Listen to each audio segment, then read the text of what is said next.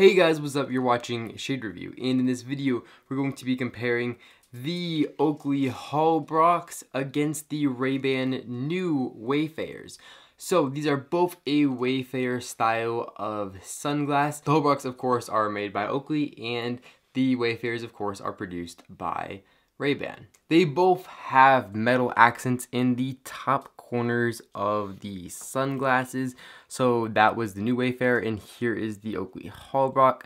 The metal accents are a little bit different, but they both do have those metal accents.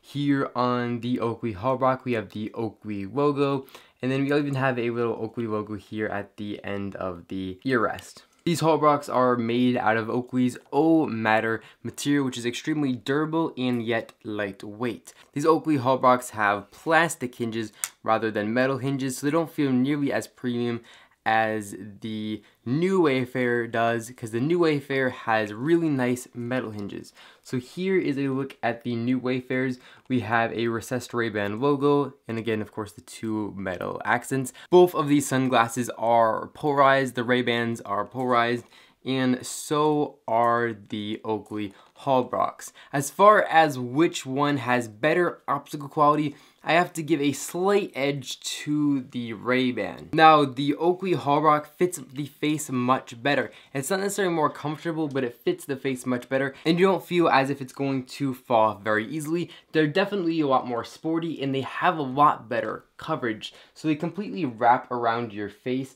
while they still preserve a traditional Wayfarer style, which traditionally does not wrap around your face, which I really do like. As far as lens material, these Holbrooks are made from a polycarbonate lens made by Oakley, and the Ray-Ban Wayfarers are made out of a polycarbonate or a all glass lens. The polarized usually have all glass lenses and have a little bit more color contrast than the Oakley Holbrooks do. The Oakley Holbrooks cost $170 on Oakley's website. However, they're selling on Amazon for only around $115. Now, the polarized new Ray-Ban Wayfarers sell on Ray-Ban's website for $190.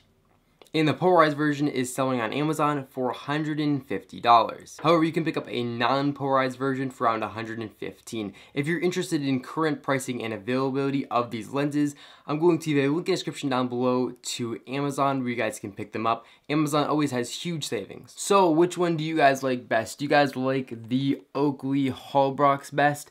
Or do you guys like the new Ray-Ban Wayfarers? Make sure to leave a comment in the comment section down below and let me know. Thank you all so much for watching this video. If you enjoyed it, definitely make sure to hit that like button down below. And of course, subscribe to this channel if you guys want to be notified when I release new videos to my YouTube channel.